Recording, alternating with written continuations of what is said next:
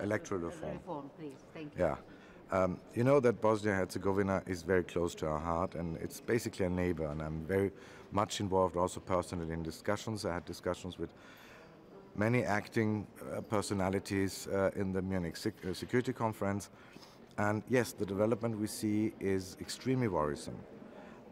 One thing is for us a clear red line. The integrity of Bosnia and Herzegovina is not at the disposal. And we have to be very careful that Bosnia and Herzegovina and the Balkans as such don't become a playground for actors outside the European Union, outside Europe. And here the European Union will definitely react very strongly. I believe the actions and announcements of Dodik and the Republika Srpska are extremely dangerous, and they're playing with the integrity of the state, and this is for us a no-go. We will have a very open discussion today. For me, an essential point is that we need a common, united European Union answer to this issue, and that is what I will strive for today. Out of these two problems, which both kind of provoke political crisis, in your opinion, which is worse? You mean electoral reform or secessionist tendencies from Republika Srpska? May I say this is I don't know for which media you ask, but this is a very Bosnian question. Both are necessary. We need both. We need an electoral reform. One day we want to overcome Dayton. We want to move from Dayton to Brussels as a system. And we need electoral reform for that. I believe that there has been progress and that all actors are aware that they need to act now, because we will have elections coming up. But in the immediate, the actions of the Republika Srpska are more dangerous and are challenging directly the integrity of the state, to pull back of the justice, pull back from the army and the security forces.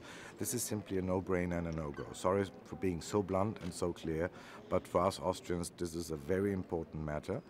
And yes, we will think very hard about what kind of reactions there will be. We already are withholding very substantial funds, and will continue to do so. If Republika Srpska has not showing any interest to keep the integrity of the state, then they will feel the consequences, and they will definitely feel them. Minister, experience show that sanction doesn't work, especially with Russia. Don't you think it's a time for the Europeans to start looking for a different solution out of the box, especially that we are talking here about war, not about something else?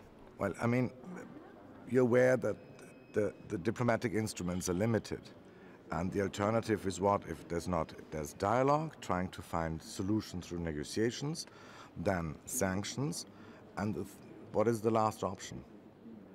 A military confrontation? I don't believe we want to contemplate that. So yes, sanctions sometimes do not work, but they do to a certain degree, and they really clearly show where we stand, and they are painful. You cannot tell me that the sanctions on the Crimea are not disruptive, have not been disruptive for Russia, and we will go down this way again, and this time the package could be massive, and Russia is aware of that. But what is more important, having Ukraine in NATO or having the war will affect all the world? I don't quite understand the question. I'm not a NATO member country, so for me this is not something. Why don't the Europeans start talking about? It's not the question about NATO and EU. It's the question that one state, a sovereign state, has the right to decide about his own fate. The people of Ukraine have the right to decide about their future security policy, and it's not for a third party to take a decision on their behalf. And that is a basic principle we have established after the final acts of Helsinki and after the fall of the Berlin Wall. And we have restated it again and again with the Russians. So there are many agreements which the Russians have ratified which state these principles. And that's the basic point. And we cannot stand by idly if a country believes that it can move borders by force in the 21st century on the European continent. It's as easy as that. Minister, what do you think about the situation in Belarus? If I may, I will move to the... Fürchten Sie eigentlich, dass Russland demnächst Europa energetisch